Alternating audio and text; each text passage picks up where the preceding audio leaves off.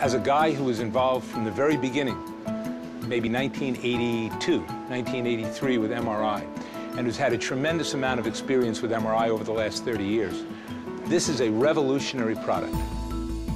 The images that I've seen so far from the Ingenia have been some of the best images that I've ever seen produced on any 3T. Radiologists are looking for us to solve two problems. The first is improve the quality of images so they can have greater confidence in their diagnosis. The second thing is they would like MR to become more versatile. What that allows us to do is to finally bring the promise of whole body oncology imaging utilizing MRI to reality. The new digital coil design really elevates the clinical performance of the system because we digitize the signal right at the patient, and that maintains the purity of the signal. And I can tell you that it makes a huge difference. It makes a difference in terms of 40% increased signal to noise. It allows us to image up to 40% faster. Well, 40% is a big deal. When we went to 1.5T to 3T, that resulted in a substantial increase in signal to noise. This 40% increase is actually compared to other 3T MRs. We can now image patients faster, we can image them better, and we can image them more completely. The Ingenia, it's not just a small step forward, it's a major leap ahead of the competition. Not only does it have a large bore, 70-centimeter bore, but what it has is the best homogeneity spec in the industry. So we're going to be doing scans on patients that we probably couldn't have been able to do on our current unit. So we're going to be able to do maybe patients that are a little bit heavy set, patients that are a little bit stockier,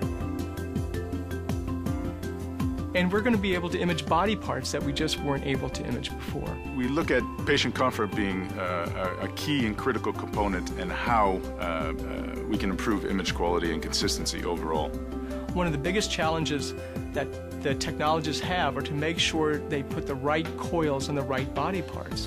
One of the big advantages of Ingenia is that one of the coils is actually embedded into the table.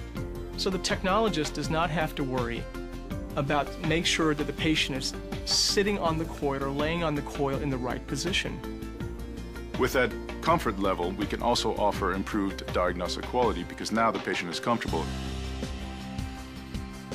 The Ingenia also makes sense from the point of view of an administrator who increasingly has to be looking at the bottom line. Ingenia will be the first system in the market that will be truly channel independent. If a customer wants to upgrade the number of channels on an RF coil due to a new application or an existing application, they can do so without really upgrading their system with expensive hardware and software. Healthcare reform is going to bring us 30 million more patients to be imaged over the next few years. It's just going to happen. It's going to all boil down to throughput. So I think with the Ingenia, there are several factors that actually help improve the throughput. One is the signal to noise, and the second are all the innovations, such as embedding the coil within the table, the ability to actually hook up the D-stream in a seamless manner than was available before, the ability to have less patients halt the exam because of claustrophobia because the magnet is bigger, the bore is bigger, so you can have better patient compliance. All of these individual things, when added together, have the ability to increase our patient throughput, and in these times of declining reimbursement, make this a very viable option.